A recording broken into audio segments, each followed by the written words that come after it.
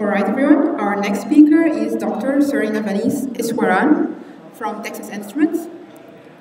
Dr. Serena Vanice Iswaran received his Bachelor of Engineering degree from India in 1998. He worked at Spec Electronics and ST Microelectronics India between 1998 and 2000. From 2000, he worked for Philips Semiconductors, where he designed analog circuits for mobile baseband and power management units. While working at Philips Semiconductors, he also received his international Master of Science degree in Electrical Engineering from the University of Twente, the Netherlands, on the design of NMOS LDOs. From 2006, he started his work at Texas Instruments, Germany, and he received his Doctor of Engineering degree from the Friedrich Alexander University in Germany in 2017. His research focused on the fault-tolerant design of smart power drivers and diagnostic circuits. Since September 2010, he is with Texas Instruments USA, where he is the design lead for several airbag squib driver ICs. He has also designed analog high voltage, negative voltage tolerant circuits for automotive power steering and braking ICs. He was elected as a senior member of IEEE in 2011, member group technical staff in 2014, and senior member of technical staff in 2019 at Texas Instruments. He has more than 18 patents, US and German, in the field of analog mixed signal IC design. The title of his talk is Portable and Scalable High Voltage Circuits for Automotive Applications in BiCMOS Processes. So please join me in welcoming Dr. Serena Vanice Iswaran.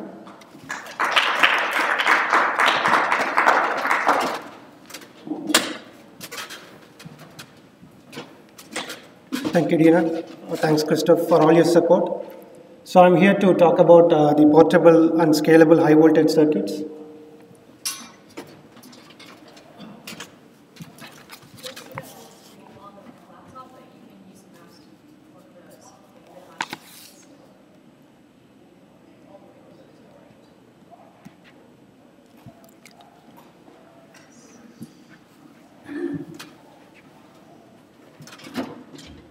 It's a little bit complicated because you don't see it here.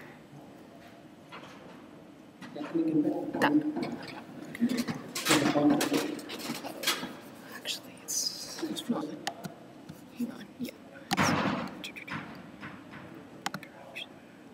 There you are. Thank you. Right. Good afternoon once again. So this is my doctor thesis, PhD thesis. It's about smart power drivers, and the topic for today is about portable and scalable high voltage circuits for automotive applications, and it's in a BiCMOS process. So I have my colleague Samir who helped me with the material, and it's also with my professor Dr. Weigel is in Germany. So with that, I will get to the outline of the presentation today. So it's about the motivation for automotive ICs. Then I will give an intro into the smart power drivers, with the case study being on the airbag squib driver, so which is needed to deploy the airbag in cars. And I will introduce about pin and design FMEA because that is the starting point for an automotive IC design. So it is where how the chip, the specification of an IC and the architecture is the starting point for all those. Then I would like to talk about high side and low side current sensing schemes. Then the biasing scheme, because when you have a power FET and a driver, you have to also take care of the biasing conditions of the whole chip. And in automotive, it's about diagnostics that's mainly running in the cars. So I want to give some intro about it. And what is the additional automotive requirements that a designer has today, and the conclusion. Okay. So let me start with the motivation. So it will be about the automotive ICs. Then I will give you a little bit background about the automotive system on chips, the SoCs. The automotive system-based chip, it's not a big difference, but the jargon that's used today in the industry is SBCs. These are system-based chips. And power semiconductors will play a key role in those particular automotive ICs. I'll come to that. And the key takeaway about the temperature, reliability, and the loads, and what kind of circuits we see typically in the automotive environment. That is the key takeaway in the motivation side. Okay. Going to that, so the electronic control in automotive keeps increasing because we are trying to replace as many hydraulics as possible and getting them into the electronic mode, so for which the power semiconductors play a key role. What are the benefits we get is basically a longer life expectancy, And the cars are more connected now, and we lay the platform for more safety. That's a new term called functional safety has been in the cars for like last 5 years. People are working towards making the cars more and more safe. Okay. So an automotive system on chip basically relies on integrating as many circuits as possible. So that means you're trying to put as many power semiconductor devices on a single substrate. So the trend that we see today in the industry is going towards a larger integration of drivers. The motivation on the positive thing being the low cost, because it results in lesser bill of materials and a smaller PCB size. There are cons to it. There are negative things. The disadvantages with this is when you put as many drivers as possible in the chip, the power dissipation increases. There could be a package limitation, so the number of pinouts and all those. Then you'll have a lot of crosstalk and noise between two different modules. So you'll have drivers, you have diagnostics. When these two talk to each other, you will have a lot of noise going through each other. Or you put a sensor and a driver together in one chip, there is a lot of crosstalk. So now we have to, previously it was about a sensor chip and a driver chip. Now when you put together both the things, then pretty much you take a longer time for validating those. And a larger die means while manufacturing there can be more defects. And in automotive world, it's all about getting the quality to sub DPPM level. So ideally it should be 0. So defective parts per million is targeted to be 0. But we will achieve around 1 to 2. That is pretty much what every semiconductor supplier manages on a big SoC type of chip. Okay. So coming to the automotive system-based chip, SoCs and SBCs are not very different, but in the automotive world, the last 3-4 years, the term SBC is more prominent. It's called the system-based chip. So when you look into this side, on the left-hand side, like when the electronic content started to increase in the automotive world, pretty much every chip, every driver was a single chip. So you have like a power supply unit, that's a single chip. Then a squib driver. Squib is basically deploying the airbag, so I will come to that in a minute. So each driver was their own IC. So you have like 8 loops. So 4 loop will be one IC, and there's another 4 loops will be managed by another IC, and so on. So it was completely, it will be set of small chips. Then the heart of the control units are the microcontrollers. Then individual sensors, the controller area and the linear interconnect networks, the transceiver side of it, and so on. So individual, that means limited drivers, but then you'd have to have like 10 chips. But now in the state of art is trying to bring more safety. So that means you're trying to put more and more sensors, more and more drivers. When that happens, most of the functions get integrated onto one chip, and that is called a system-based chip. And then you also have additional devices called the extension devices. So the difference between a SBC and the extension is just the power supply and a few more sensors. So the state of art increases the electronic content in the cars along with more and more integration and moves towards a more smaller PCB size. Okay. So how do we do this? What technology we need? When we look into the key components, the power ICs is really the power FETs that come into play here. And these components, when we talk about the power dissipation, it's immense. It's really huge. So the height, when you take the VDS times ID to calculate the power dissipation, especially in the squib driver that I'm going to talk about in the next slides. So you can see like there will be close to 68 to 70 watts of power that is dissipated. And all power transistors typically use LDMOS. It's a laterally diffused metal oxide semiconductor, which helps us to even achieve very low RDS on and in a smaller area. So that's why LDMOS is the most preferred transistor. And then the requirements, if you see in the automotive world, the battery is typically 12 volt, but during load dump scenarios and all those, it can go up to 40 volts for several milliseconds. So even though it's not a DC, but milliseconds for an IC is still considered as a DC condition. So we need to survive those. And some of the applications where the inductance dominates, inductance is dominating everywhere in the automotive because of the cables. But some applications like motor drivers, you will see the voltage range can go below ground up to minus 18 volt. So that could be due to the flyback, that could be due to the ground shift, and so on. If we slightly find a drain extended NMOS, which is typically common in CMOS technologies, and if you can replace an LDMOS at the same area, then you the design becomes BiCMOS totally. So we have two technologies today, a BCD and BiCMOS. So BCD means it integrates the LDMOS with bipolar and CMOS. In the BiCMOS, you have truly a bipolar and a CMOS transistor. So that's basically the differentiator. And typically, all the semiconductor manufacturers use DMOS for the power stages. Okay. So let me give a little bit introduction into this LDMOS transistors. I mean, this is just a simple diagram, but it's not the true cross section. This is to give some info to the designers about the diode that is built in with the LDMOS transistors. So typically, with the LDMOS, the source and the bulk are totally connected together. So you can isolate your source from the substrate. So this creates an inherent body diode, a PN junction. And this PN junction is typically used as a blocking diode for some of the reverse protection scenarios that I'm going to talk about. So in LDMOS is preferred, the power transistor, and its body diode that is inherently built in is used in several scenarios for reverse protection. And the technologies that we see today in the industry, typically the VDS rating can be 12 volt for an LDMOS. It can go up to 85 or even 100 volts. But the gate source voltage is restricted to either 5 volt or 12 volt because of the oxide. So on the drain side, you have the mitigation with the low LDD structures, the lower doped drains to take care of the hard carriers. But on the gate to source junction, you are typically limited to 12 volts in older technologies, and then the new technologies, you can withstand up to 5 volts. So that is one of the disadvantages, but we can still mitigate it and move on.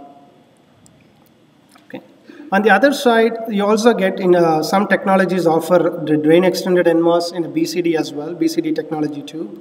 So you have the same drain source rating, the gate source doesn't change, but the drain extended NMOS offer you some kind of an isolation. So where you could isolate the bulk of the NMOS transistors from the source through a NBL, a buried layer. So this helps in designing circuits, especially when your source or the drain pins go negative. So that is the advantage with a kind of isolation transistor. I mean, you also have this in CMOS, the low voltage CMOS, but now that concept is also getting pushed into the high voltage automotive designs. So you do have a possibility to isolate your junctions from the chip substrate of 0 volts. And on the right hand side, you do see a couple of NPN structures that are typically connected in this way. So base and collector shorted, or a collector and emitter shorted, and these behave like Zener diodes, and these are used to protect the gate source junctions. So that is the advantage of bipolar as well for automotive design, because your gate to source junctions protection becomes very simple. All you need to do is drop this particular component in and it's taken care of. Okay. So coming to this temperature, reliability, and the loads, the first thing that we see commonly in automotive designs, especially in the power drivers, it's a high power dissipation. The junction temperature, when such a FET is conducting a high power, it can rise up to 400 degrees. And I want to tell you that you don't need to worry about such high temperature rises. We'll see that in a minute, why we don't need to worry about it. And we have to design in such a way, like any other analog design, like not to violate the gate to source, drain to source, and substrate source to body junctions. So that is called the electrical safe operating area. So once you take care of protecting the requirements, the gate to source junctions and drain to source junctions, so you are operating within the electrical SOA of the FET. And if you make sure you don't overstress thermally the FET, that's called the thermal safe operating area, then you're also meeting the requirements for both thermal and electrical requirements. And all this kind of automotive devices, they are still having a connection to the battery, but still they get sub-regulated to different voltage levels. Either they could see a boost converter or come down through a buck to a lower supply range. So you get multiple supply voltages for a driver. So from a power control unit, you will see that there are multiple supplies going into the automotive IC. And we have to make sure, because airbag is a safety device, you cannot deploy the airbag without a valid crash event. So we have to make sure that we are not turning on or turning off the FETs inadvertently. And coming to the load, So the inductance range, just because of the cable, can go anywhere from 1 microhenry up to 40. But there are some special cases like solenoid drivers that are used today in pedestrian protection that can have an inductance up to 3 millihenry. And when you do this, when you do current regulation loops with this, the stability is critical. So we need to take care of that. And the diagnostic circuits. So all we need is the diagnostic, like a simple comparators to give the correct information, but also they should not give false information. That means the comparator, for example, should not trip in the wrong direction. So we will come to those features in a minute. Okay. So when you look into this overall topology for an automotive design, so they call this, a kind of buck converter power stage as a high side driver. And when you do it with the low side FET in a similar boost configuration, it's called a low side driver. So that's the big difference. I mean, in the jargon, in the automotive world, when you, instead of a buck and boost, the designers come to know, typically say high side or a low side driver. It's nothing but a power stage, how it is configured. If you say it's a buck converter type, it is correlated to a high side driver. If it is on the low boost converter mode, it's called a low side driver. What is special about this? So the inductance range is wide enough, as I told you. We have to go from even 1 microhenry range all the way to a millihenry. And these have to withstand single fault. So in automotive world, because the cables are, there are a lot of cables, there is always a probability of a single fault means a simple short to ground on this output.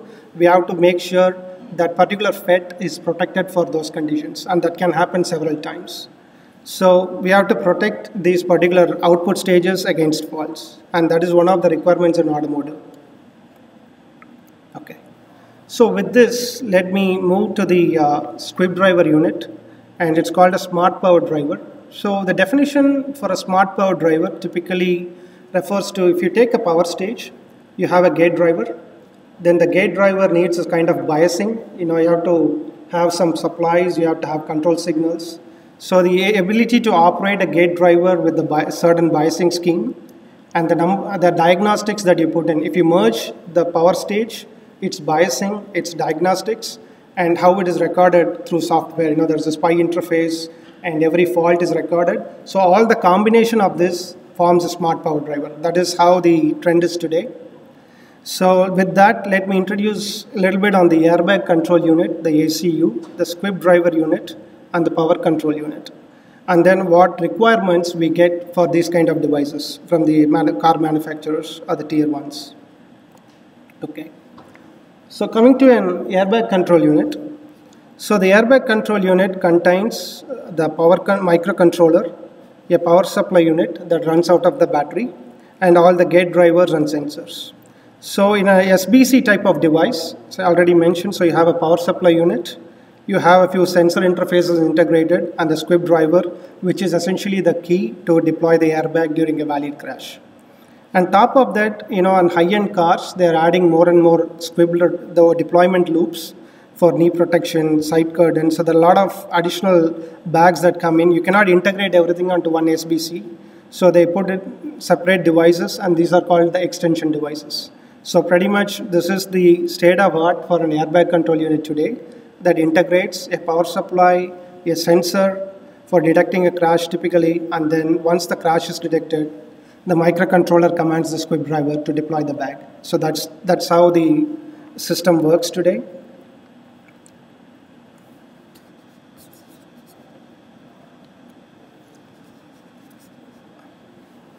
I think it's freezing again. It's not working. Maybe I need to wait a minute. Okay. Yeah. So on a squib driver unit, so typically squib driver is basically a current regulator. It contains a high side FET and a low side FET, and the squib is connected in the middle. It's basically a pyro material that when you ignite with a certain amount of current for a certain amount of time, it ionizes the airbag, and basically the pyro material gets ionized and it deploys the bag. So you have a high side FET that is going to regulate the current and provide it to the squib. And this is like a return path that goes into the low side driver. Typically the low side driver operates in RDS-on mode, but this is the high side driver is the one that's going to provide the current to regulate to deploy the airbag. So if you see the gate driver aspect, you see that there is a high side gate control, and you have a low voltage, medium voltage, and a high voltage supply. So the low voltage supply is mainly for the digital core and a few control signals. The medium voltage basically provides you with the band gaps and all those. So that is used to generate the band gap voltage and all those. And the high voltage is basically driving the final stage, the gate driver, and then it basically outputs the current out of the ZX pin.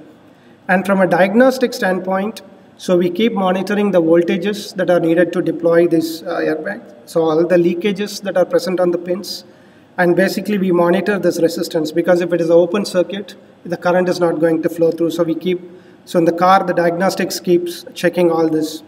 At the end of the day, if you really look into an automotive IC like airbag drivers, 75% of the pins will be 40 volt rated.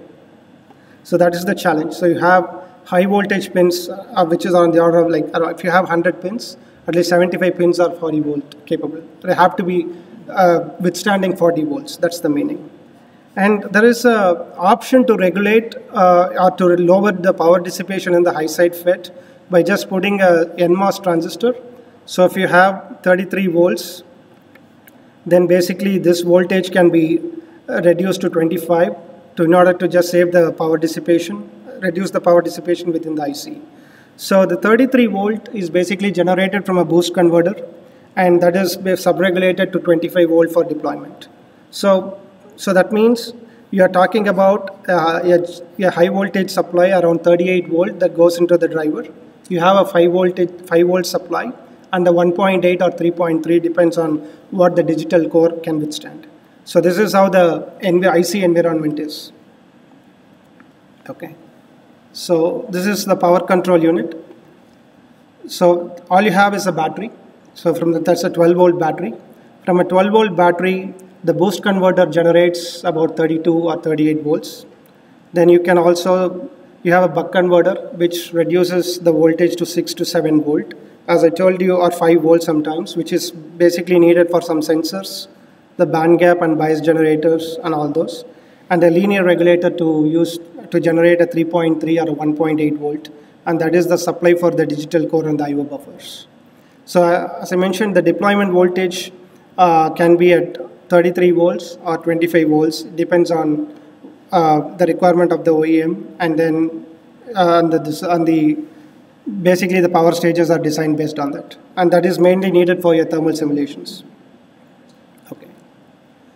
So from a squib driver standpoint, so at the end of the day, when a bag is getting deployed in a car, so the squib driver has provided an output which is typically 1.33 amps for 2 milliseconds, or you could have a current of 1.95 amps for 0.7 milliseconds. So these are the two configurations that are typically used for a squib driver, or a pyromaterials operating point, let's put it that way. So when you provide a certain energy, in this term like a regulated current, a constant current, so for this particular duration, it will ignite the airbag. So that's the requirement that basically has to be met by a squib driver IC that is in the powered state. So what it means is this current should be output, or this energy should be provided by the driver only if you have all the three supplies correctly defined, and a software command is sent saying that the microcontroller says, okay, now it is time to deploy the airbag. So the software initiates the digital core, and then it turns on the drivers. So you have to have all the supplies and the command to basically enable the driver. That's exactly what is expected from a squib driver unit. However, in the last 10 years, we have seen some cases where you might not have enabled the boost converter or the buck converter, so the power to the whole IC is 0. But if one of the pins gets shorted to battery, and then the current starts to flow through the high side, then you have to limit the current to 5 amp for 4 microseconds. Because you can see the peak current, just because the power FET is too big, it can simply couple through the gate, and then the gate can rise up. And if you have a fault at the output, say a simple short to ground, the current can just go through the squib and deploy the bag when it is not intended. So such thing should be avoided completely. And for that, there is a standard called the AKLV standard, AKLV 16. And the requirement is we have to limit the peak current to 5 amps for 4 microseconds, and that's called the no-fire spec. So the one that you see here on the left, that's called the all-fire spec, and the one that you see on the right with such a peak current limitation or a surge current control, and such a requirement is called the no-fire spec. So the airbag standards, they define it clearly. So all-fire and no-fire spec, to make sure all-fire spec happens only when a proper crash is detected, and the no-fire spec, we have to meet it to make sure there is no inadvertent deployment. So when you have an ESD event or when you're driving on a highway, then there is a discharge, you should not deploy the airbag. So this is the safety requirement, and this is the electrical specification for such a requirement. Okay. So finally, this is how the specification will turn out. So high side FET is really the one that dominates. It is the one that provides you the current. So you need to have plus minus 10% accuracy of 1.35 plus minus 10%. Try to meet for a wide range of inductive loads. And the low side typically operates as a resistor, but in case there is a short to battery, so there should be a current limit to protect the low side driver, and that current is in the order of 3 amps. And I told about the surge current limitation, which should be 5 amps for 4 microseconds. And these are all some of the quiescent current and the diagnostic requirements. And this is the output of a diagnostic circuit that goes to the microcontroller, and that needs to be limited to 5.4 volts because of the low voltage micros, and the deployment voltage can be like 25 volt to 35 volt, and the leakage current we specify out of on the FETs is basically around 1 microamp in the whole range of 0 to 35 volts. Okay, so this is the first squib driver from TI. So this was released in 2010. So that was using a 0.35 micron technology, and the first device we released was the 4-channel airbag driver. With this, let me go to the failure mode effect analysis.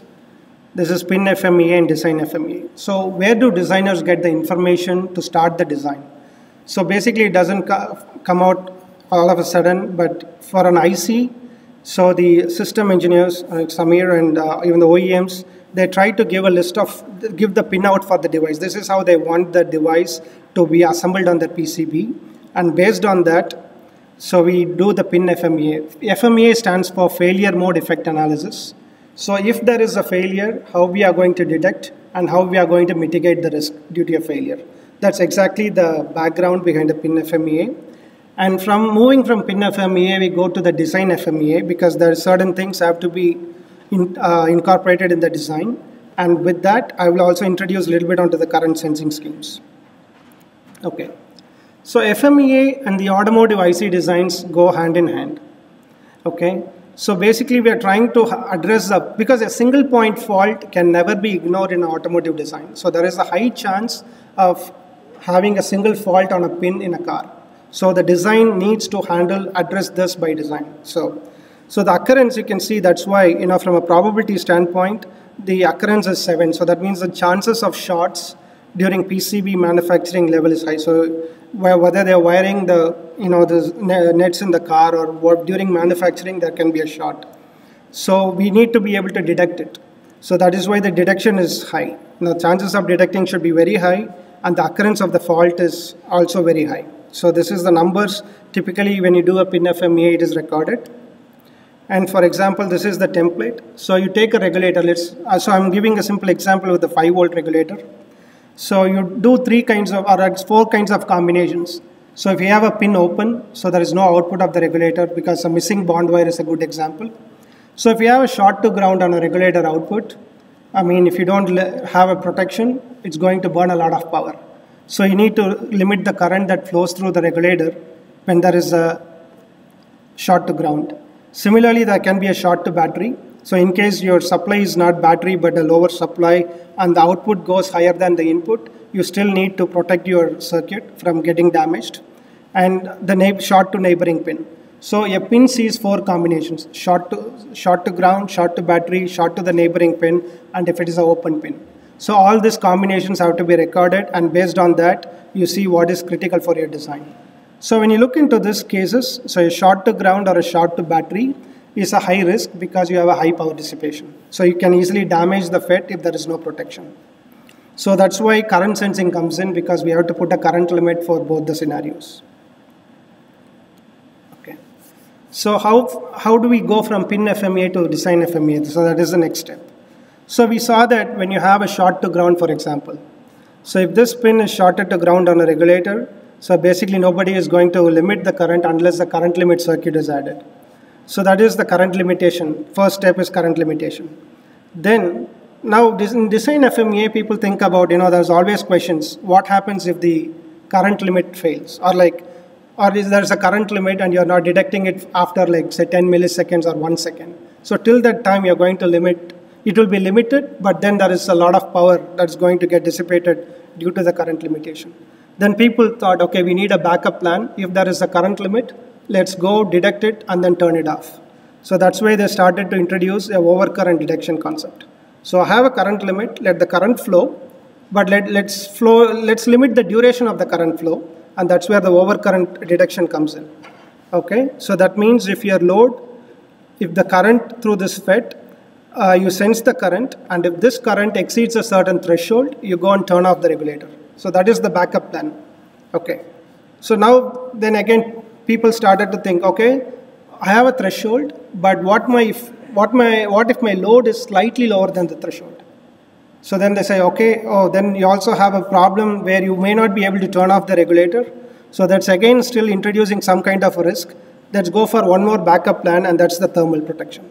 So you see, if you take a consumer device or a conventional LDO, it might have a current limit, but it may not have an overcurrent detector or a thermal protection. But nowadays they are trying to integrate, but maybe a few years ago this was not the case. So in automotive design, it's always important to have an overcurrent detector and a thermal protection just as backup plans, because there are a variety of cases where one of those can be missed, and you could still land up in a high risk scenario. And that is why you see from a simple regulator, you can see from a simple NMOS power stage, the design gets a little bit more trickier. So you have basically a current sense, which is going to limit the current. So then you have an overcurrent detector to limit the duration of the current flow. And even if that fails, and basically you have a thermal protection to eventually turn off the regulator. So this is how basically the design starts to develop in automotive ICs. And let's say, here I put VBAT, but let's say you have a situation where the supply for the VDD5 regulator is from a 6-volt regulator. And then you get a chance, because of the cables that are running everywhere in the car, if VDD5 gets shorted to a voltage higher than the input, then basically the current will flow through the body diode and you will damage the FET. So to do that, what you do is, a simple way to do that is to put a blocking diode. So the current will try to flow, but it cannot go and charge the battery again or the supply. So that is the way to put the reverse protection. You can make it a little bit more complicated, but here for the presentation I left it with the blocking diode. And that is typically the conventional approach first. So here, again, you will see that most of the designers always use a resistor across the power FET to keep the VGS close to the VT or lower than the VT, so that you don't need to turn on during power-up conditions. I will show that in a minute while talking about the high side. And so all the junctions need to be protected. So basically you have a NPN transistor. This should be connected to the output. So pretty much you have a current sense and also a gate to source protection. So eventually you can see from a very simple design out of an NMOS power stage, it gets a little bit more complicated for safety. So that's how the design evolves in automotive, how the pin FMEA and design FMEA aid the design for safety. Okay. So with this, I will also introduce the types of current sensing techniques, which you will also find in several textbooks, and this is no way different for automotive. So you have a power FET. You can sense the current by putting a resistor at the source. You can put a resistor at the drain. You could simply sense the VDS. You could put a sense FET, either tie the drains together or have the sources together. So these are 3 to 4 different schemes that you can use to sense the current. So if you have a sense resistor on the source side, one disadvantage we have been seeing consistently is when the pin goes negative, it messes up, it injects a lot of substrate currents, and then you can mess up your current sense completely. So for negative voltage requirements, we started to put the drains, the resistor in the drain side, but then you have a certain gain in this loop. This is a source follower type approach. Here you have a certain GM times R sense gain.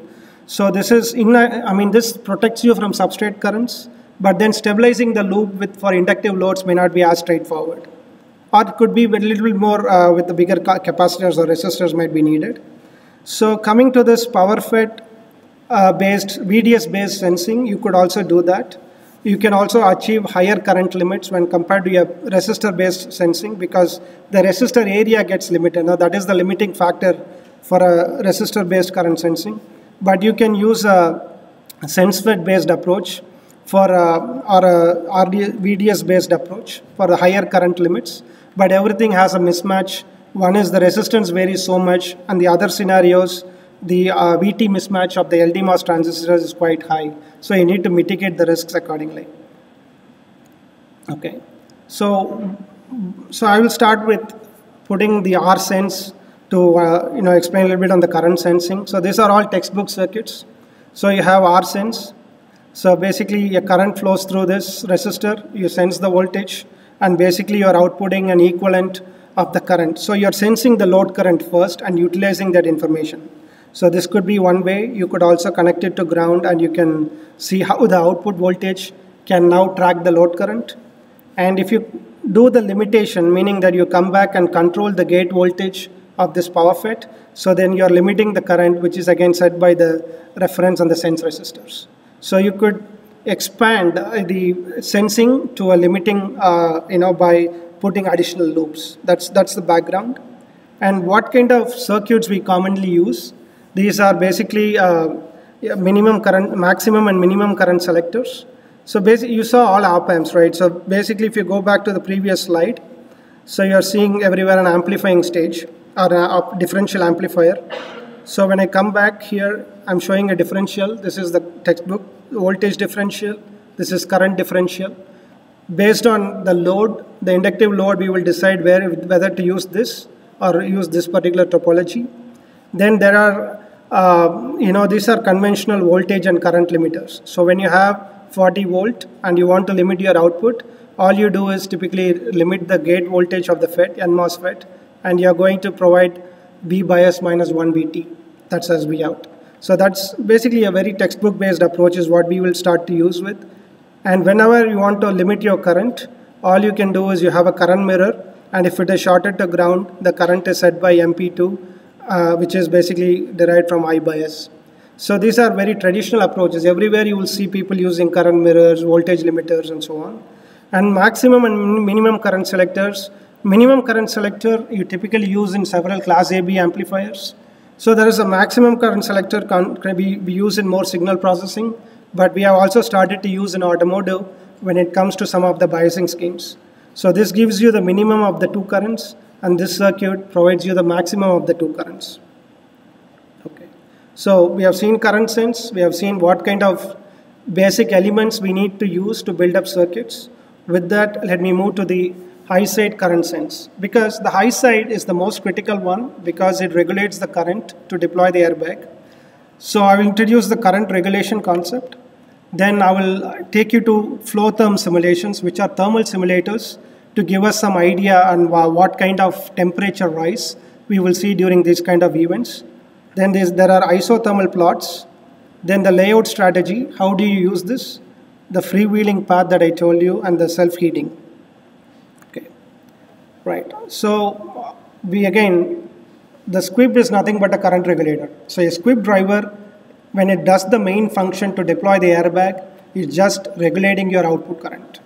So this current has to be regulated. So when there is a load change, you want to regulate the current to either 1.33 amps or 2 amps.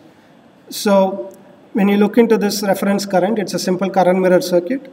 And then the ratio of the two resistors is what is going to set your regulated current. So it's a very simple textbook circuit. But if you look into the load, you have a kind of RLC network, because this is set by the wiring inductance. This is the resistance of the pyro material, and you typically have capacitors for ESD reasons, which is also going to help in stability a little bit.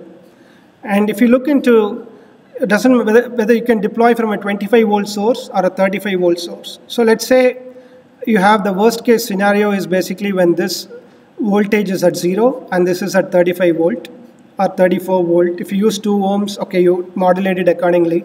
But you can see the power dissipation, 2 amps, 35 volt across the high side, you get 70 watts of power for 0.75 milliseconds. If you use the other scenario, 1.33, let's roughly put 1.4 calculations. It's like 49 watts for 2.1 milliseconds.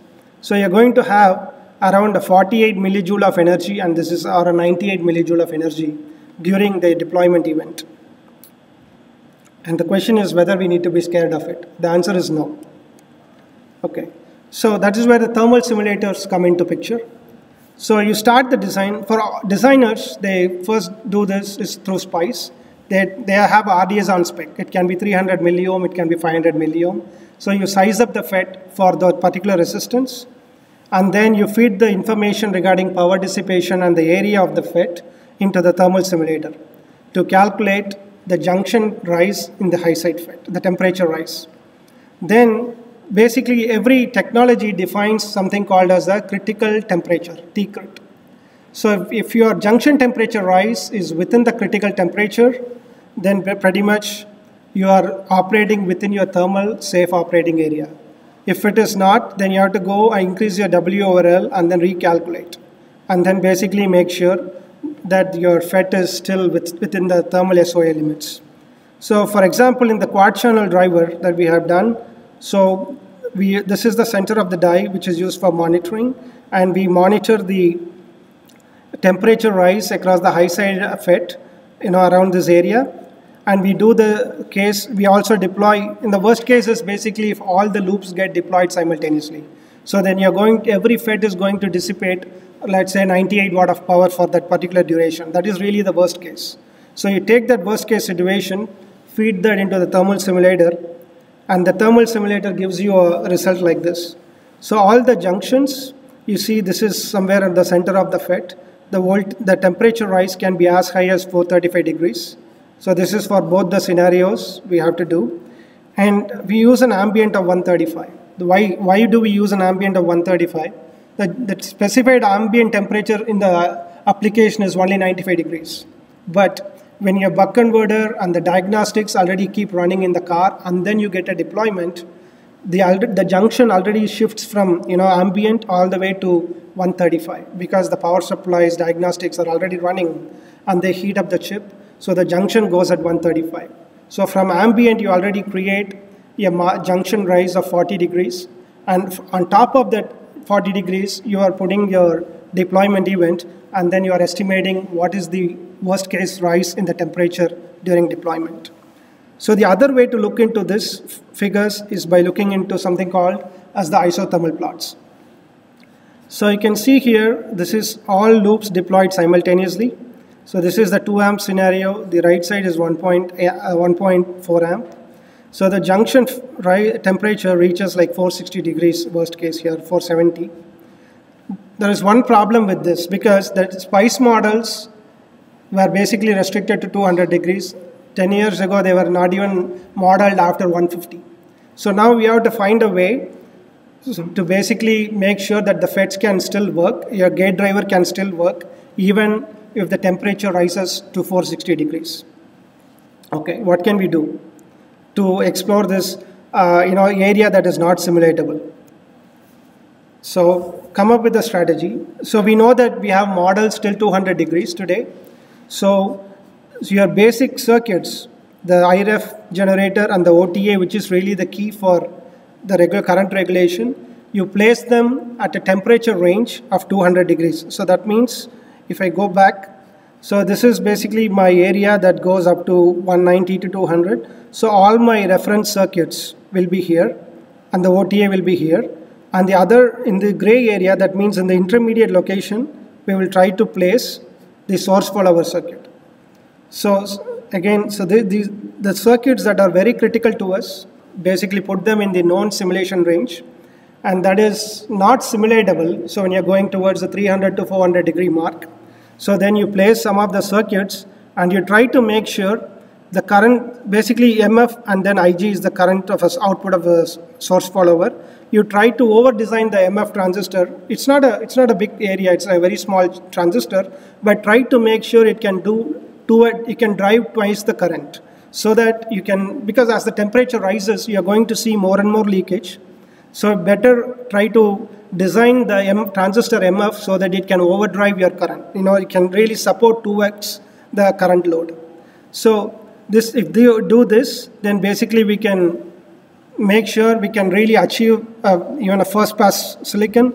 It can work even if you're limited by your models up to 200 degrees. Okay.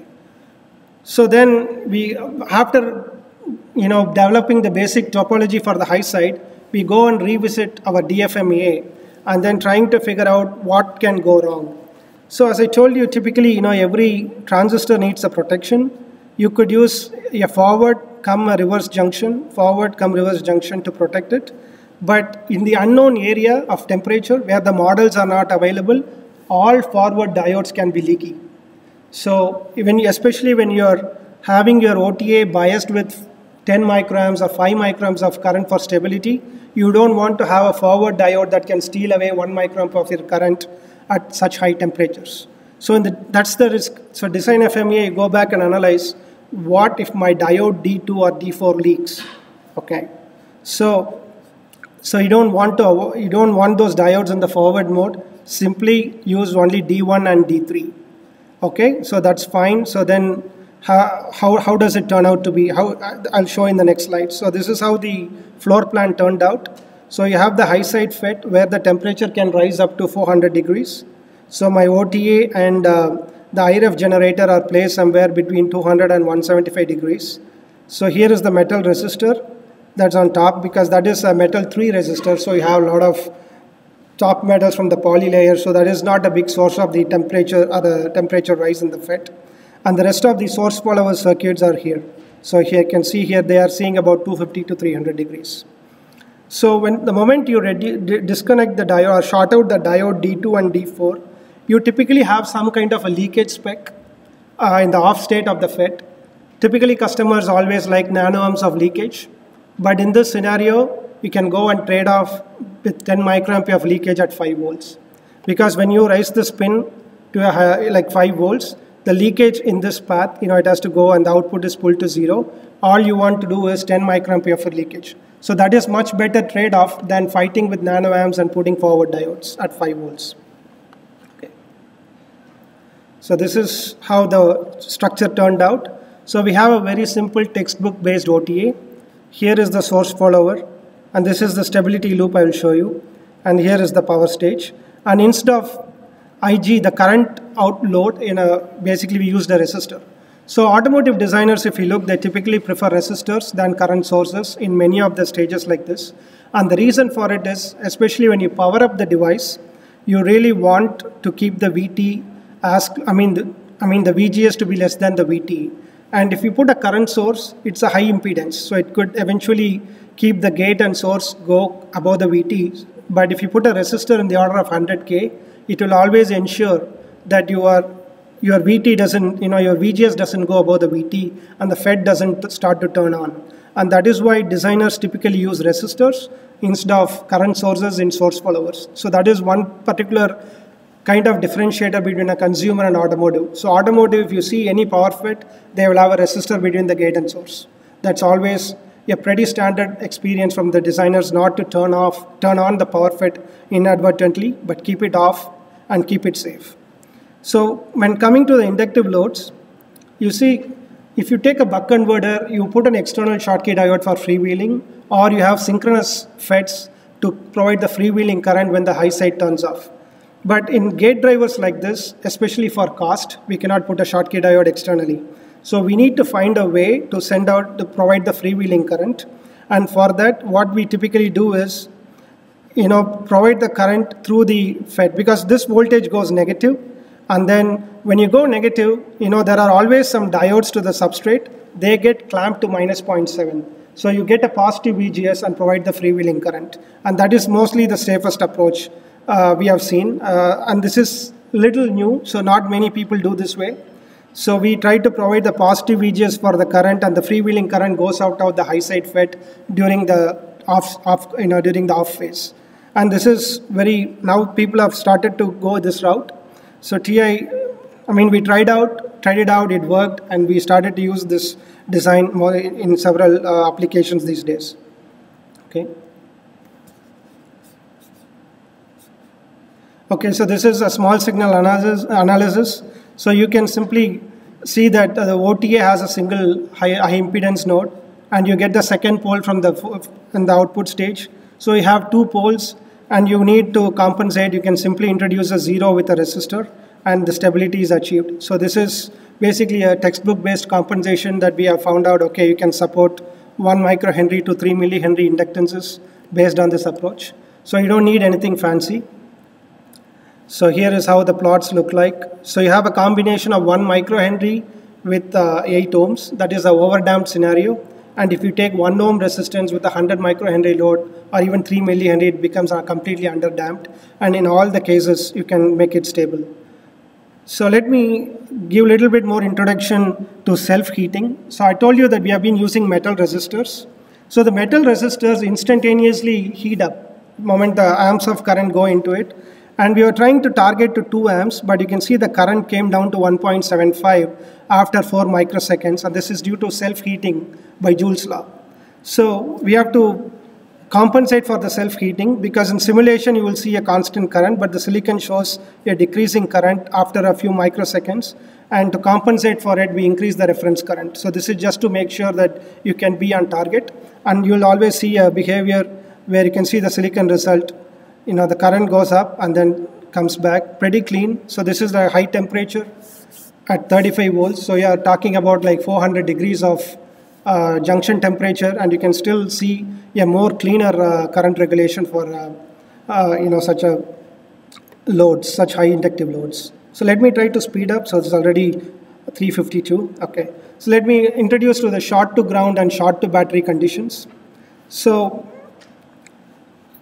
if you have a single loop, single stage, so this node can be shorted to battery and this node can be shorted to ground. But having the same double fault on a same loop is completely, that's a very, very low probability. But you have a single fault, that's a high probability, but you have 2 faults on the same loop, it's a low probability. But you have multiple drivers. What can happen is a short to battery on this node, and you can have a short to ground on this node. And if it is a very fast spike, what happens is you can see the body diode can go and produce a spike on the high side, and the current can start to flow through the ground through the squib and deploy the bag. And that is why, so when you don't take precaution in this scenario, so when you don't have a certain mechanism to discharge the current, to discharge the gate capacitors, so you can see that this is what we need in the powered state. But when you go into the unpowered state and you have a very fast short to battery, so you can see a 4 amp of current, and it keeps staying there for a very, very long time. So basically for the squib, it doesn't know whether it is a valid deployment current or it's an inadvertent deployment, but it will deploy the bag anyway. So that is where the 5 amp 4 microsecond spec comes in to keep the VGS as low as possible. So in order to achieve that, we can do a few tricks. So basically you take the same stage, so sense the spike through a capacitive feed forward, and then you can basically keep the so typically RGS makes sure you are already less than VT, but to speed up discharge within 4 microseconds, all you do is a feed forward capacitive sense, and then you're basically shunting this resistor with the PMOS, and it pulls the gate low so that your discharge, the peak current, you see a peak current, and it discharges very quickly. So that means the gate voltage goes up, and then it keeps discharging, it comes below VT very quickly. And this is basically to make sure you're always meeting the 5 amp 4 microsecond pulse in the unpowered state. Okay.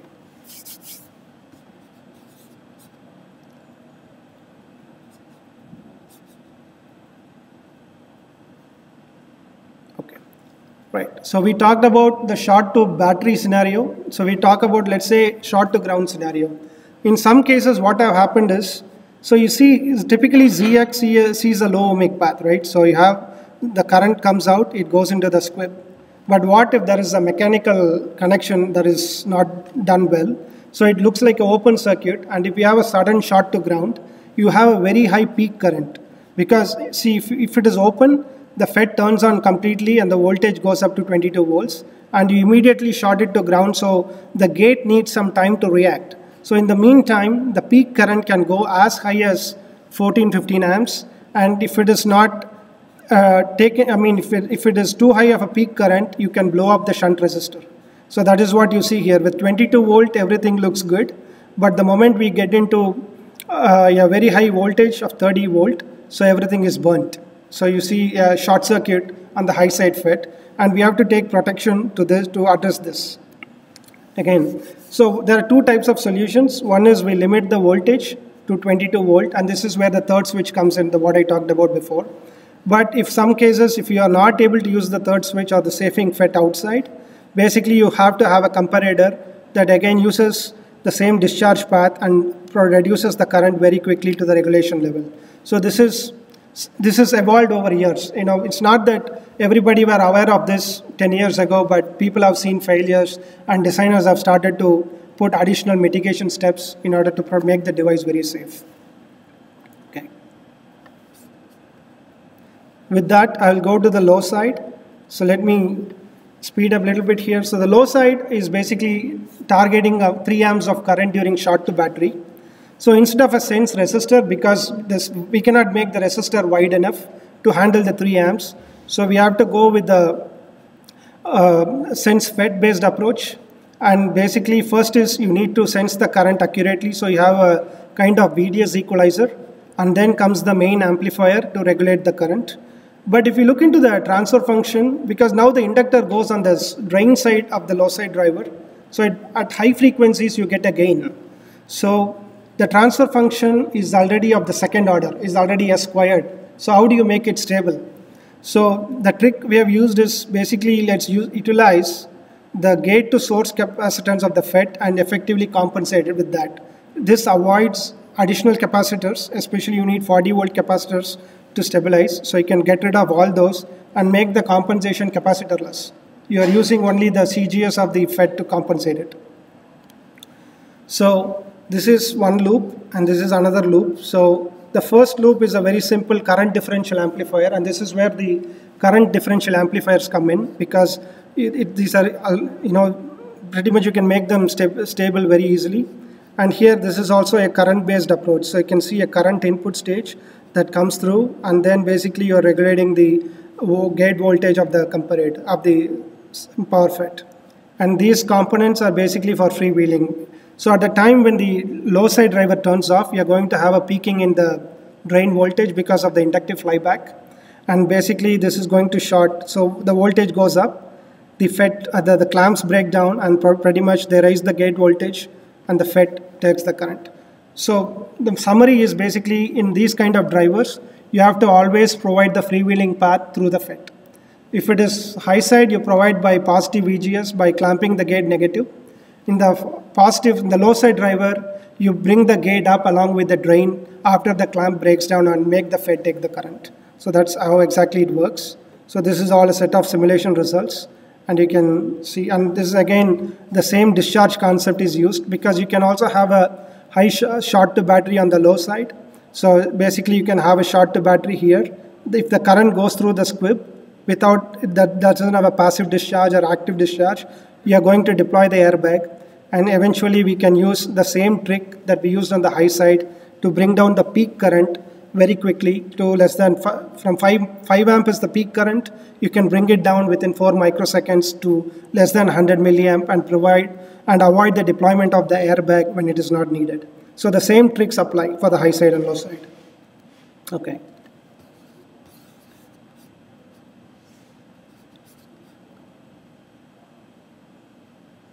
So again, this is a view of the results. So this is how the regulation works for different inductive loads and resistors. And here is this is the short to battery, 35 volt in 300 nanoseconds. And the circuit works, you can see the peak current goes up and gets limited immediately by the feed forward circuit. So So these kind of tricks can be applied to make sure the circuit is safe and ensures you deploy the bag when it is needed, but you don't deploy when it is not needed. So that's the mechanism we use here. Okay.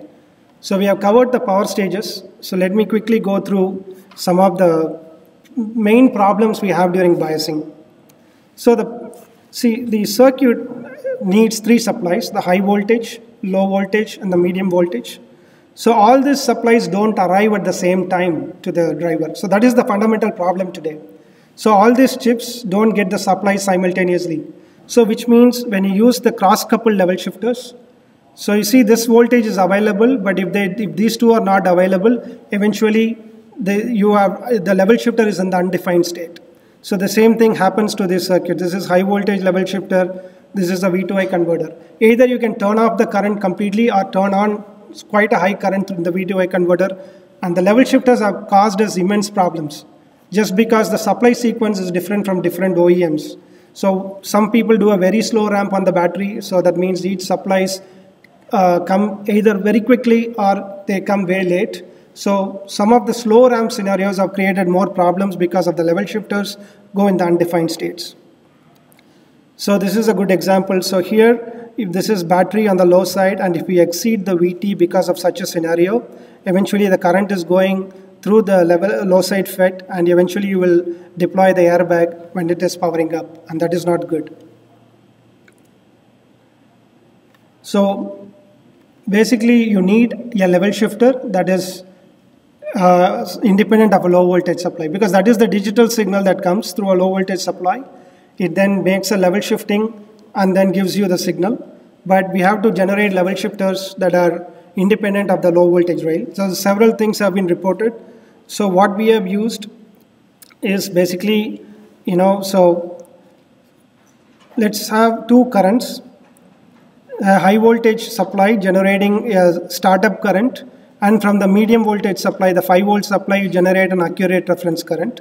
And you have a voltage selector to pick up which voltage drives this current selector. And at the startup, you have a current that is inaccurate, maybe 2 microamps. So once the 5 volt supply is available, the band gap is available, and you generate the reference current that gives you 10 microamp. And basically, this is your voltage selector formed by a combination of diodes with a voltage limiter. So you get around 5 volts or 4.5 volts based on the rails. And this selector circuit gives you the maximum current. And then you can do your level shifters through your common source amplifiers. Very simple circuit, textbook circuits, and you can use it in order to improve the reliability. And the same thing for high voltage to control the PMOS. So from cross-coupled level shifters, we are trying to move towards the common source-based approach to improve the reliability on safety devices.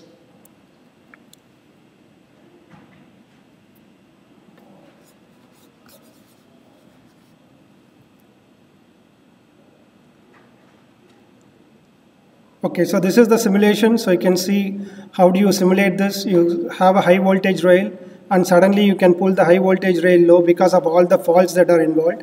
And you have to make sure that when you are turning on the low side driver, the low side driver should be able to provide you 3 amp of current only if all the supplies are available. So outside the boundaries, you should have 0 current. That's the target. And exactly it worked that way. So this is the test setup. So we have the silicon proving our concept. Okay. So with this, I will go to some of the interesting things on the diagnostics. So the diagnostics, is where the customers also test with negative voltages. So then you have the influence of the NPNs and PNP parasitics. Okay. So the goal in diagnostics in every car is basically it's measuring the voltage, measuring the leakage, measuring the impedance on a certain pin, and it is checking for the power FETs occasionally just to make sure they are intact before a deployment event. So all these outputs, whatever you monitor, are provided to the microcontroller through an analog output. Some devices integrate the ADC, and then they are reported by software directly.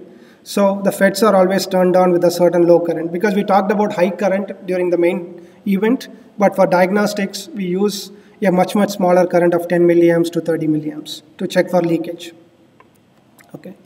So in the diagnostic scheme, in an airbag driver, so you have to, the goal is this point output goes to the microcontroller or to an ADC. and this is a buffer.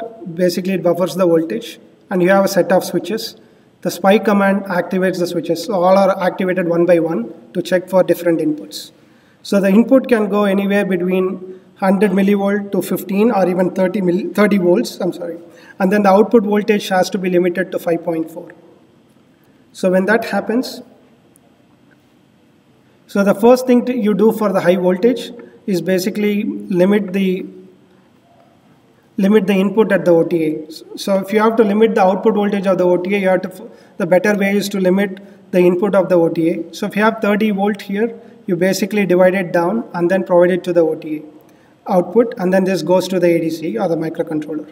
So we have to have 5.4 volt plus minus 100 millivolt conditions, because the micros don't tolerate 6 volts if you put a Zener, for example.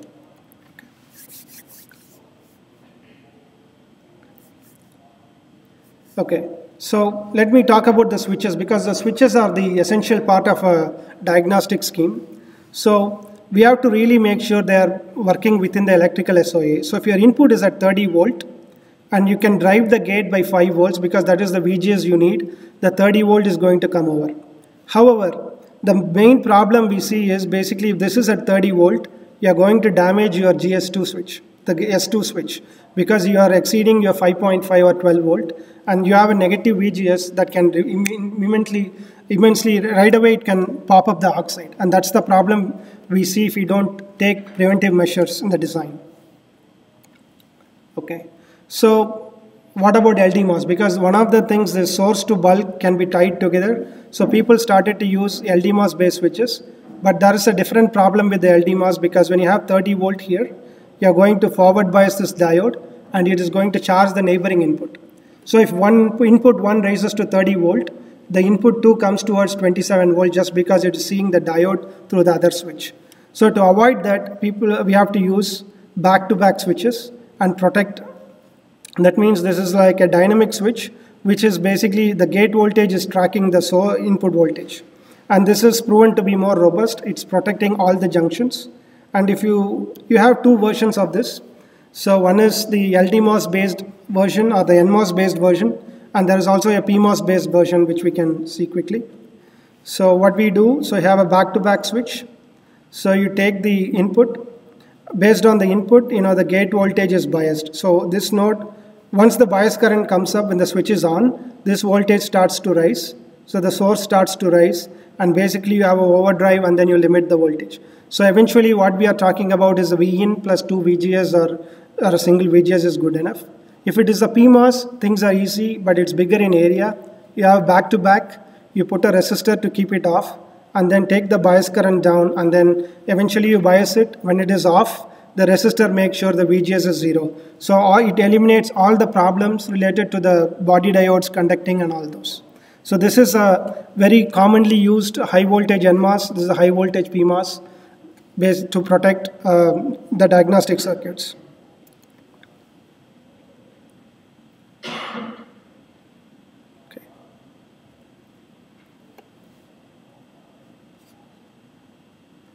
So I need to wait. It looks like it's updating the slides.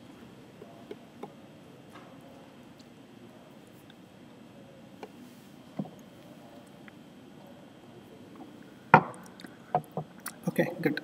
So in the LDMOS based switches, we are seeing one problem, especially, so when you have an NMOS and this is at 30 volt, so let's say this is a LDMOS with the drain that is seeing the pad, and if it goes to minus 2 volt, if it is a very big power fed, it can handle that current that flows into the pin of minus 2 volt. But if those pins are not, if those structures are not placed far away or at a certain distance, then what can happen is, within the chip, you can get a NPN conduction. Your substrate is at ground. So this is one N junction, this is another N junction. So you could potentially conduct an NPN transistor. NPN transistor is already there in the chip. Now the question is whether you activate it or not, depends on how it is laid out. So the distance of separation between these two drains decides whether, or basically will tell you whether an NPN is conducting here or not. So instead of the current going into this path, every current will go from the bias current into this output pin of minus 2 volt. So eventually you will get nothing on your diagnostics. So this So there are some layout techniques that help you, or design techniques. So one thing is, if you have a high ohmic switch, so that means your switch is not very big. So if you, instead of using a 9R type of resistor, you can bring all this 9R, the resistors in front of the pad. So even when this pad goes to -2 volt, the body diode is here. The current is limited by your resistor, which is in the order of 100 kilo ohms. So this eventually eliminates a potential NPN stealing the current between the two pads. The other option is, from a layout standpoint, so this is the NPN that we are talking about. So you have the switch 1 and switch 2. So the switch 1, let's say, is 1 volt, and the other switch is pulled down to -0.7. You create an NPN between these two drains. So the current, instead of going into this transistor, starts to flow into this parasitic path, and the victim and the aggressor are that. The aggressor starts, this transistor switch S1 becomes the victim. So to avoid that, nowadays people have the process, the deep trench process, which eliminates or reduces the parasitic NPN conduction. Or the old traditional technology is to basically use a guard ring. So basically there is a N guard ring to ground. So when this pin is pulled negative, so you are protecting the victim. So basically this doesn't become a victim ideally. All the current starts to go from ground back into this pad that is at -0.7. So guard ring techniques or a deep trench is good enough to eliminate these NPNs completely and have the diagnostics running without fail.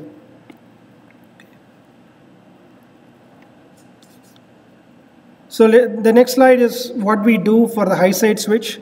So in the high side FETs, basically idea is to turn on the switch and see if the source voltage comes up, and then you have a comparator to say there is a leak to high voltage or leak to battery. So that's typically the way how you check the FET. If the FET is completely broken, you will not see the flag getting set, and that's the diagnostic that keeps running 1 to 2 milliseconds at every ignition cycle. Every time you turn on the car, you will basically, this is what will happen. So in the power stage in the airbag control unit, so the low side FET is basically powered through a current source, and then you're trying to pull the drain of the low side to ground and check for a leak to ground. So if the FET is broken, there won't be leak to ground, or if there is a leak to battery at that node, it will get flagged. So that's basically how the diagnostics are running on those FETs. Okay, so as I told you, we need to have a current 5.4 volt limitation, or even sometimes it's 3.3 these days, with a very good tolerance, because the microcontrollers cannot handle a little bit even to like a 4 volt or a 3.4 volt level range. So more over voltage protection is needed at the output, and we are trying to do that by clamping the input, and a simple technique where as long as the input is less than 5.4, those inputs are multiplex. You have a multiplexer, so you have a clamp voltage. So whenever the input is lower, so pretty much those are all passed to the OTA, and the output stays less than 5.4. If your input is exceeding 5.4 volt, your clamp voltage is set to 5.4, and that is maxed out, and then basically you are limiting the voltage at the micro to 5.4.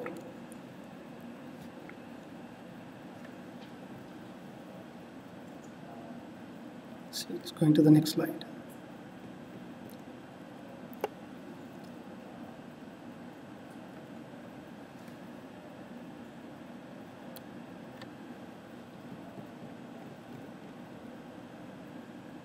Okay, so here is the silicon result. You can see my input has gone from 100 millivolt to 25 volt, and then basically your output is limited from 100 millivolt to 5.4 volt.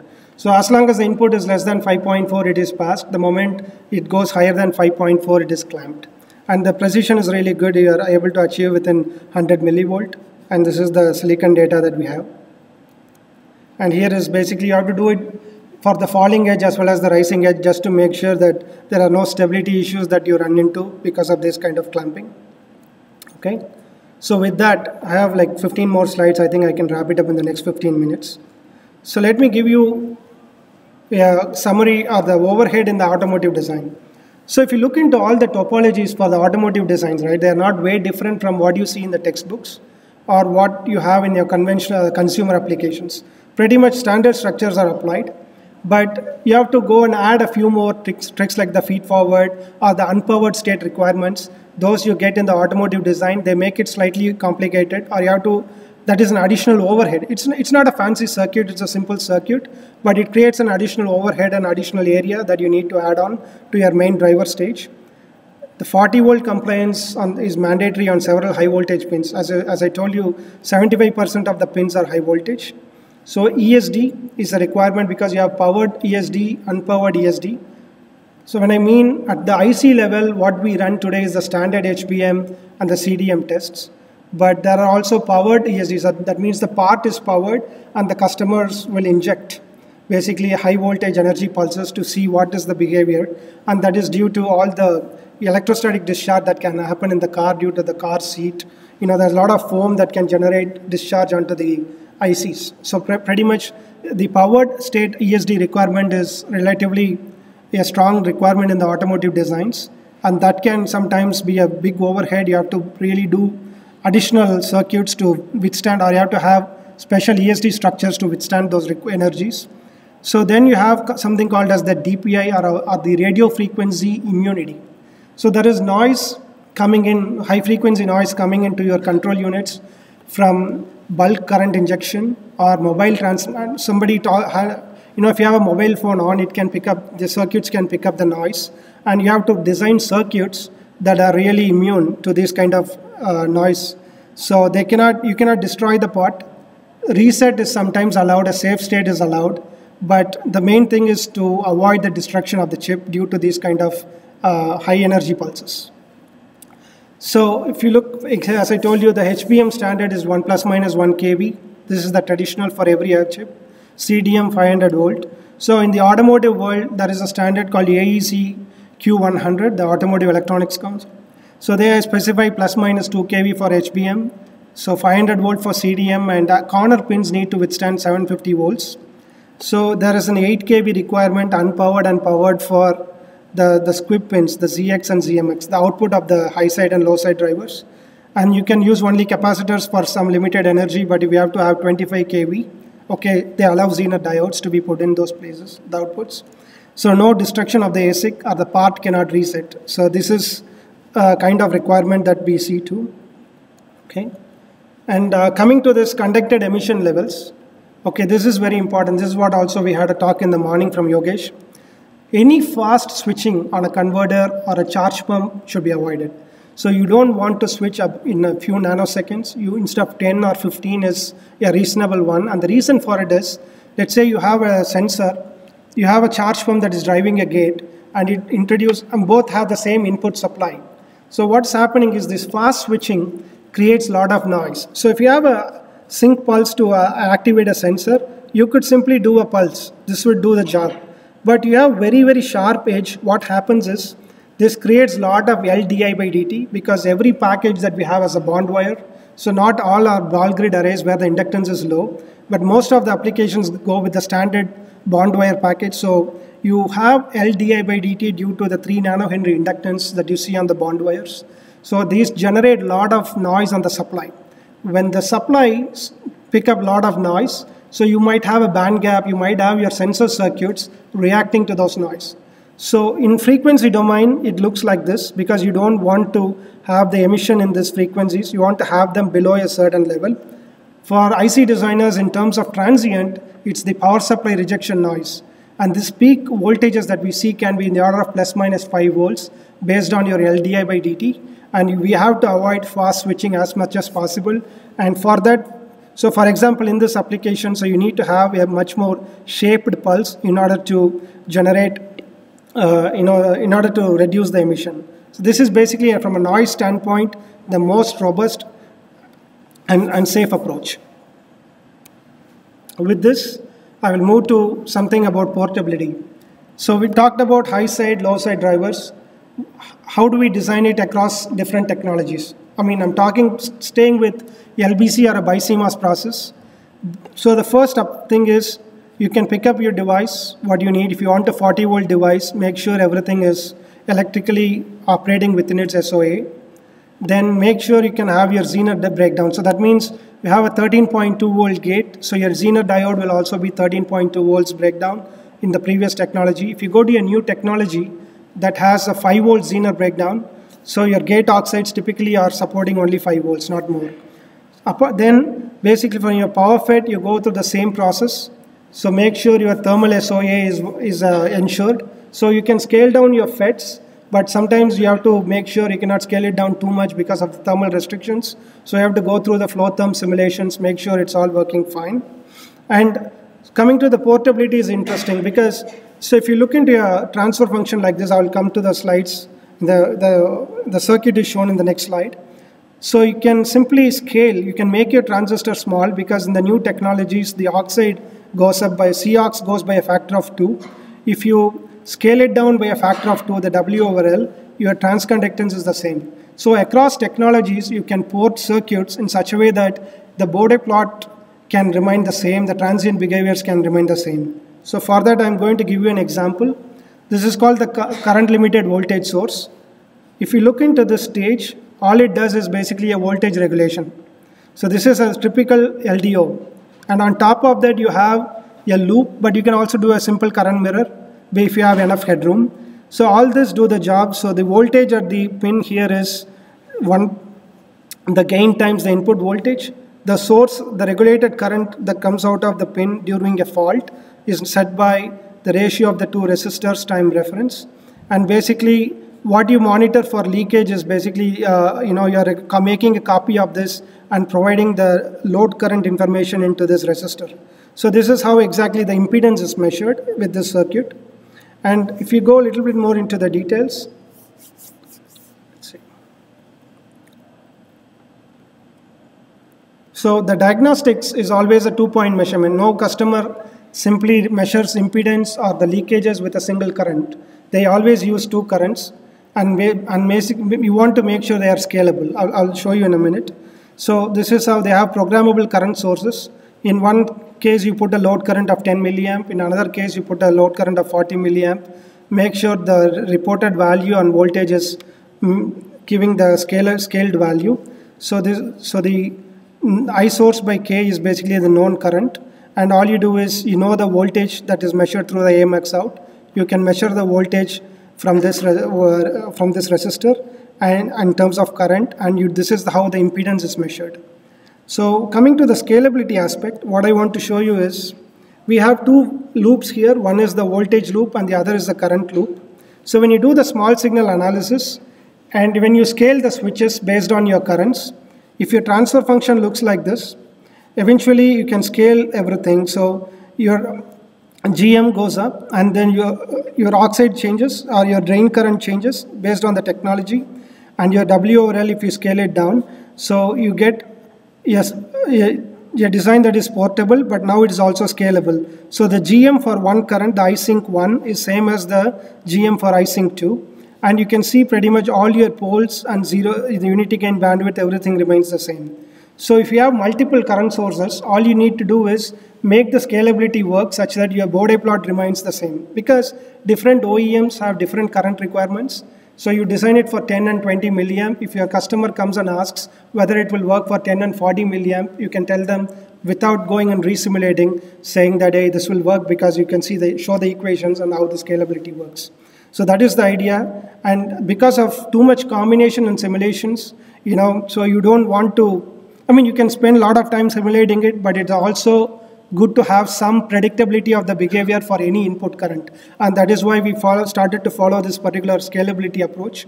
So one, portability is also met, and you can also have a scalability. So this is the scalability for the current loop. And if you look into the Bode plot, you can clearly see for both the currents, my Bode plot remains the same. So this is for the current loop, this is for the voltage loop. And you can see when the current is in the transient also pretty much the behavior is the same and the loop regulates. And this is the off state, and this is the discharge of the current based on the capacitance. And so this will change, but when you see when it regulates, you can see the rising edge for both the currents are pretty much the same. So here is the silicon result. So you can clearly see, okay, so it goes up, and then, okay, depends on which current. We have used here 36 and 4 milliamp, and you can see pretty much the behavior is tracking for both the currents. And this is the off state of the loop, because the loop is cutting off and then trying to regulate. And once it regulates, you can see pretty much the ideal for both the currents, it remains the same. So the same here. but this is the discharge, so it's only the I over C that determines the discharge, so we don't need to be concerned here. So the circuits definitely can be scalable and made more predictable if we just use, and then you can prove it by equations that the Bode plot remains the same, and it also matches your transient simulations. Okay, so conclusion. So automotive designs, are not very different from conventional IC design. So they pretty much, you can go to your textbook and take the circuit and then start to design. And most of the IC, the challenges we have are basically the 40 volt requirement. And when some pins have the minus 2 volt or minus 18 volt, it forces you to take some different path that you don't see in textbooks or in some of the publications. So these are not broadly publicized yet. So the designs definitely can be portable from one technology to the other. Circuits that are scalable have better predictable behavior because different OEMs, different input currents, you don't need to be running thousands of simulations. All you can make sure is if you have a set of equations with paper and pen, you can prove that your scalability and predictability will work. You can give the answer right away to your customer that no matter what your input current is, you can support the functionality. Then additional circuit modifications might be needed to address the fault conditions, the ESD and DPI requirements, the unpowered states, the specification, immunity. Those are kind of additional burden to the designers that typically don't occur in consumer environment or any other conventional IC design. So most of the problems in our automotive designs come from level shifters. So if you see a line down, the fundamental problem will go to the level shifters just because the customer has swapped the power supply sequence or something. So those level shifters can be made fail silent by choosing the topologies, and these topologies are very simple, common source level shifters. And diagnostic and cross-link tests will be very critical and should be avoided or should be designed to avoid any false warnings. I mean, the main trick is if you have a comparator, you know the inputs, the comparator gives you the right output. But what we also want to make sure is comparator not giving the false output and confusing the driver or the passenger. And that's the main thing we have to take care. And quality is a key factor. So the 0 dppm is the expectation, but typically we achieve around 1 to 2 dppm. Okay, with that, I go to the references. So here are a set of references that are available, but you will see most of them, you don't see it in the papers. It's all application manuals or some kind of, for example, an Autoliv script driver validation provided by Vince Colarazzi. So these are the materials we have to go and find out from different automotive conferences and some data sheets. And with that, I really thank you for your attention. It's a long set of slides, but I really appreciate your patience. Thank you.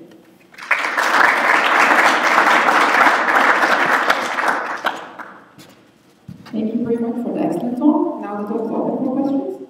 Please use the microphone if possible.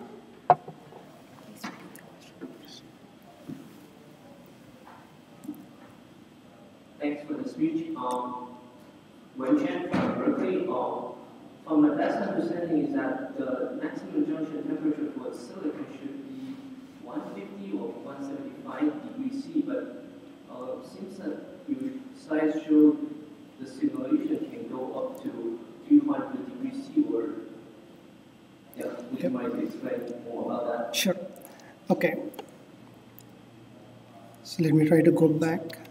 Okay, the question is, the typical junction temperature is specified to be 150 degrees. So here we are talking about 200 or even higher. Is that a concern? It's a very valid question because this is the question we also get from our customers.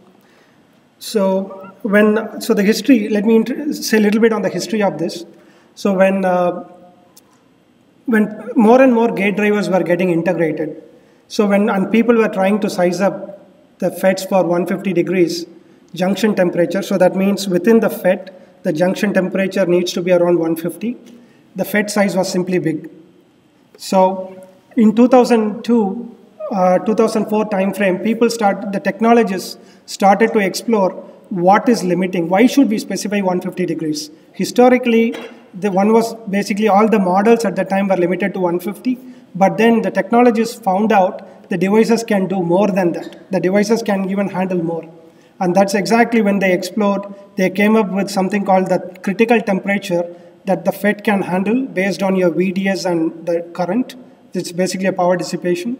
And then they tried to formulate equations. They did a lot of tests. They had a lot of tests over several wafers, several dies. And then they figured out the temperature FETs can go up to 400. 400 for DC conditions or even up to 550. It depends on the supplier as well, the semiconductor technology. So for TI technologies, for these kind of deployment pulses, in all LBC technologies in TI or the BCD technologies, we see that they handle about 550 degrees. So this was not done 20 years ago, but in 2004, 2005 timeframe, several companies, Infineon also had papers on this. They proved that the temperatures can go up to 500 and the device can survive. So that's basically an experiment because we don't want to oversize the FET, and that's exactly the motivation. Especially when you integrate more and more, you want to be cost effective. And how to avoid oversizing the FET was exactly the background behind this work. And they've proven that you can handle up to 400 or even 550 degrees without destruction. Meaning you do the deployment pulse once, after a certain cooling time, you do it again, you do million cycles, there is no degradation in the performance of the FET. And that's how exactly it got proven.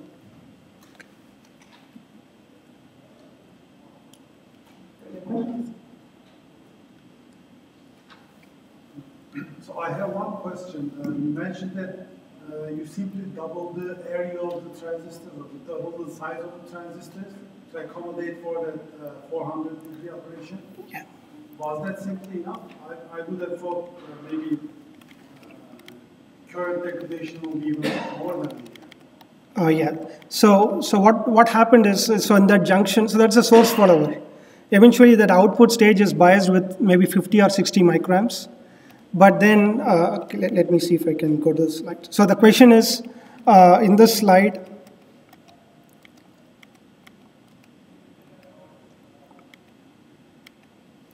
yeah.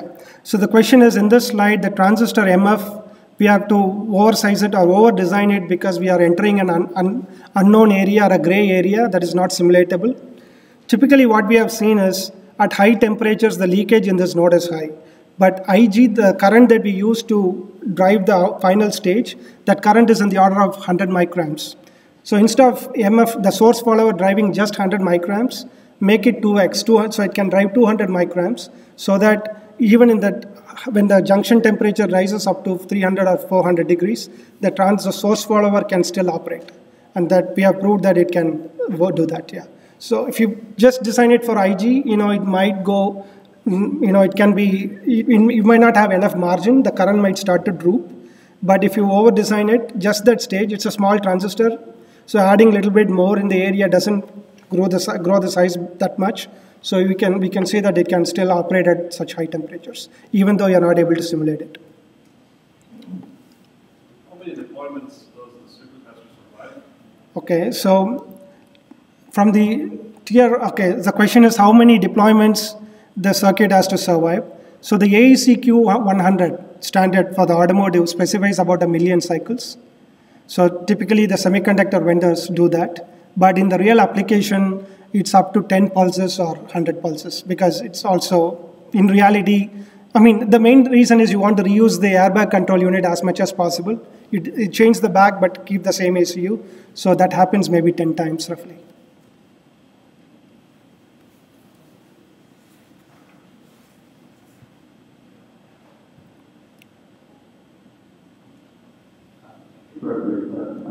From University of Minnesota.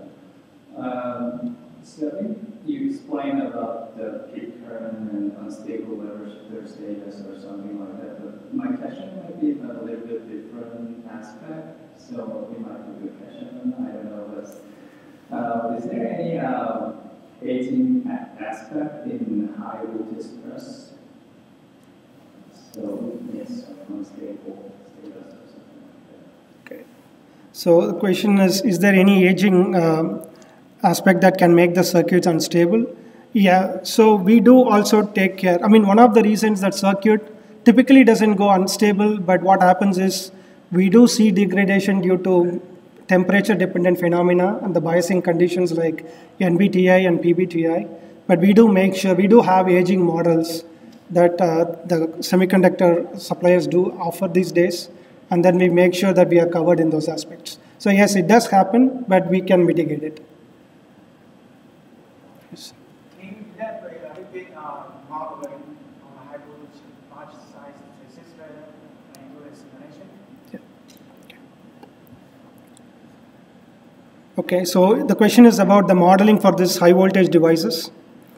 So these kind of drivers are basically, not regular PWMs. So what happens is the models relate to basically, the VGS. So it's basically, you have the GM and everything. The standard SPICE models apply. So whatever we use for the low voltage circuits also apply for the high voltage.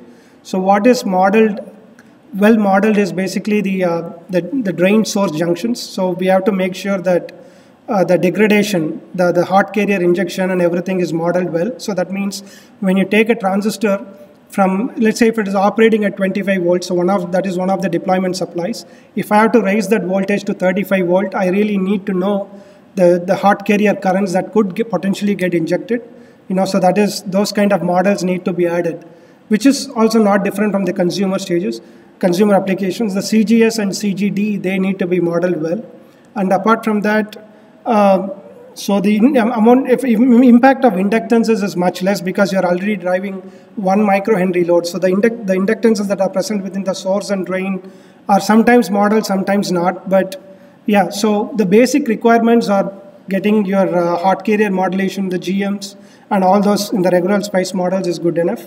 And these are characterized or given to the designers up to 200 degrees. That's basically how the technology works today for several industry companies. And so in the gray area, you try to go through a DFMEA based approach and then decide what structures to put, what not to put. So I don't know if I answered your question, but so this is how the modeling typically works. Yeah. All right. Let's thank our speaker one more time, please. Thank you.